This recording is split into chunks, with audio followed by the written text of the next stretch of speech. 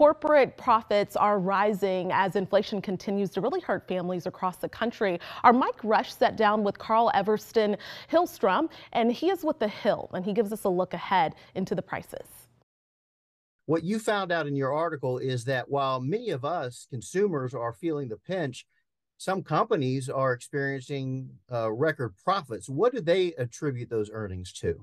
Yeah, I mean, when you look at food inflation, for example, that's been one of the most frustratingly persistent areas where inflation just will not come down. A lot of food companies in recent weeks have been boasting to investors that they've been able to raise prices over and over again. And that's really what is driving their profits. These companies are not selling more of their products necessarily. In some cases, their volume is actually down.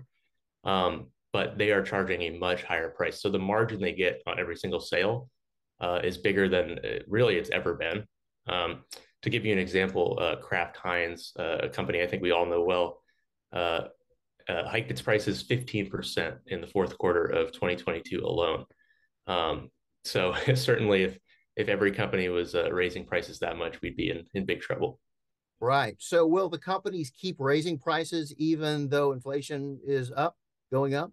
Well, it's interesting. A lot of these companies told their investors who were very eager to hear about their pricing plans that they don't necessarily have any plans to raise prices this year. And I think what they're seeing is that there is starting to be a bit of a slowdown in demand for these companies that have raised prices a ton.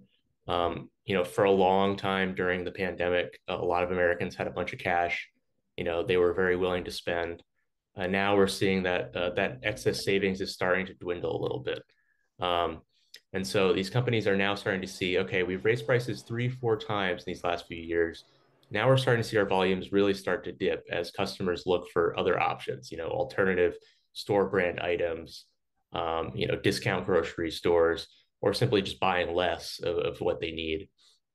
And so I think it remains to be seen whether there will be more price increases, and it'll really be up to the consumer. If consumers increasingly start to reject these price hikes, you won't see them continuing, and actually some companies might find themselves being forced to bring prices down. What is the connection, if any, between the profits of a company and driving inflation? So obviously, inflation primarily has been driven by a lot of the supply chain snags we've had, a lot of folks having a ton of money to spend because of the pandemic and keeping them in their homes, and especially spending a lot on goods and services. But at the end of the day, what we see is that the extra costs that are on businesses when it comes to the supply chains, the higher wages that people are making, the profits very much outweigh these extra costs that are on businesses. So when you look at why inflation is quite as high as it is, you can't ignore the record profits and that companies are marking up these products to where, they're going to charge as high a price as they can where they don't lose customers. And what they've seen during these last couple of years is they can keep raising the price and people will keep paying it. There was a study with the Kansas City Federal Reserve that found that corporate profits make up for over half of inflation, at least in 2021. So it is a significant factor. And really, we won't be able to see inflation come down to the Fed's 2% target until companies start to bring down their prices or at the very least stop increasing them.